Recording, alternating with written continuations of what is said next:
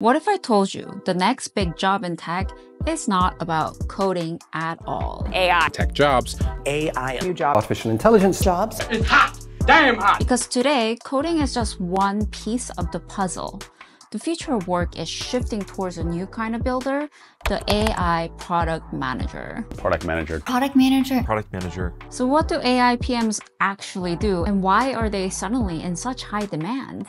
To find out, I sat down with someone defining the role from the inside. Mehrnoosh is a principal PM at Microsoft. While engineers are writing code, she's deciding what gets built, what matters, and who it will impact. Her team is stress testing AI systems for bias, safety, and trust, because let's be real, AI isn't just writing essays anymore.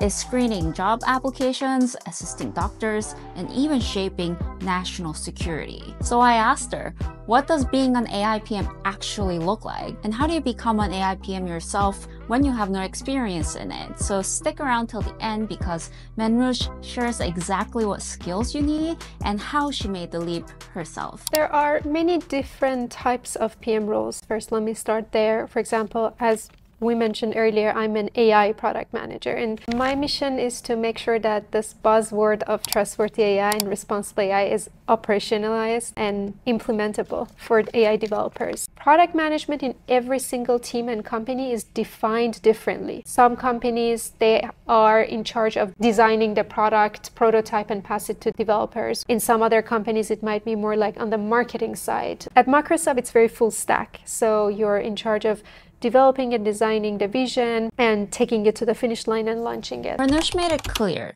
to be a successful AI PM, you have to understand AI. It's impossible to be a good and successful AI product manager if you don't understand AI itself, because you're supposed to put either tools that are empowered by AI or tools for developers to build AI with. This is really not optional whether you're coming from design, research, or data science. Getting hands-on with AI tools is the best way to start. And if you want to learn more about concepts like AI agents or basic AI in general, I have videos like this one or this one, so check them out later. Well, the role of AI PM is quickly becoming one of the most important jobs in tech. In fact, Andrew Ng predicts that AI product managers will soon become way more important than any other jobs, including engineers. The AI product management role is kind of like a combination of all. So you have to do market analysis and research in order to understand what are the trends and what is the latest, greatest. You have to sometimes even prototype something. Coming from an engineering background, I thought this was really interesting how the two roles are almost merging. If you're new here, hi, I'm Jean. I was an early engineer at WhatsApp and later an engineering manager at Meta after the acquisition. And after 20 years of working in tech, one thing is really clear to me. Our roles are always evolving. And now with AI speeding everything up, I think we'll see even more crossover in the future. Like PMs are doing more light coding using no-code or low-code tools, and engineers are stepping into strategy, prototyping, and research using tools like ChatGPT and more. The future of work might not be about rigid job titles that lock you into specific responsibilities, but it'll be more about how you can solve problems. If you think about it, the whole idea of job specialization really took off during industrial era. People like this guy, Adam Smith, came up with this new way of working to keep factories working efficiently. But now robots and AI can handle most of the repetitive tasks. So human value is shifting back to creativity or critical thinking and really connecting the dots with problem solving. That's why roles like AI PM are on the rise. Human strengths is not about fitting into one box, it's about wearing multiple hats.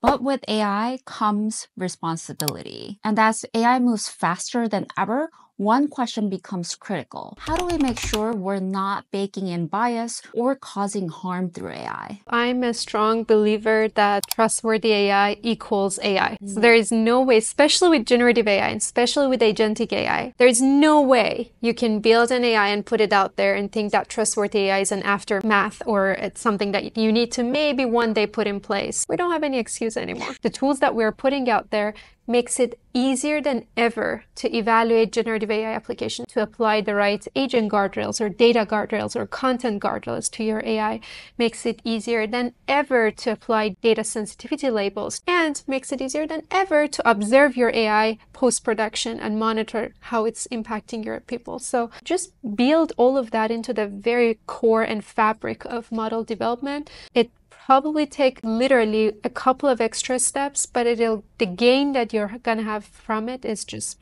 unmeasurable. So what I'm hearing is that with all the newest development in tooling, there's really no excuse to not doing it. Absolutely not. And many of these tools, actually all of them, they can apply to any endpoint. You can attach all of these tools to them and make it responsible and trustworthy. Okay, let's rewind a bit. How did Mehrnoosh get here? And more importantly, how can someone without a technical background follow a similar path? If you want to become a product manager, you start with gaining expertise in the field that you're interested in. So for example, if you start getting very hands-on with AI solutions, then find maybe a little low pressure opportunities to transition from where you are to the product management role. Some companies allow for you to shadow your product managers. Some other companies might even allow you to transition for a little while to get a sense of day-to-day product management.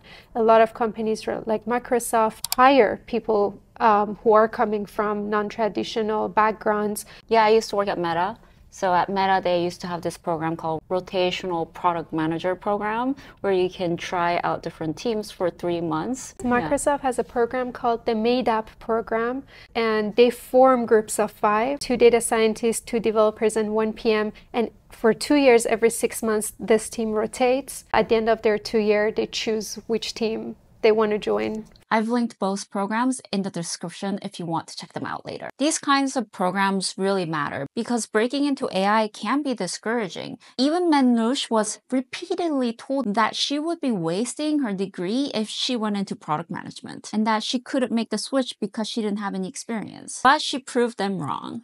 I'm very happy to be sitting here and saying that both of these statements were completely wrong. Career shifting in product management actually is very, very beneficial for the product management role because product management role requires a little bit of a multifaceted view of what is happening in that space. So if you have worn other hats, it's always helpful, but be very, very precise in your resume to highlight parts of your previous experience that will help you be a good product manager, because that experience matters. And then you transitioning to product management hopefully follows fast. The way that I found my current opportunity is through networking, honestly. I started going to a lot of local data science and product management gatherings. I met a few folks at Microsoft Cambridge. I was asking them if they were aware of any product management opportunities. Another way that I've seen very successful women at Microsoft fund opportunities, Grace Hopper, actually. Oh, yeah. So as you know, companies actually interview on site. And since you have access to the interviewers, you can also mention preferences as, I would like to actually go to product management roles. So Microsoft is one of them that hires fresh product managers with different backgrounds. So I highly recommend, don't shy away from applying from product management. One of the reasons why I started this channel was to help more people find their own path. Because success isn't just about following one perfect route. There are so many ways to make an impact in AI and working in tech, whether it's working as a software engineer, data scientist, or product manager. But the first step is to inform yourself. No matter what role you're aiming for, understanding AI is becoming an essential skill. So if you want to dive deeper into machine learning and deep learning, check out this video and I'll see you there. I think I said AI 20 times. AI, AI, AI.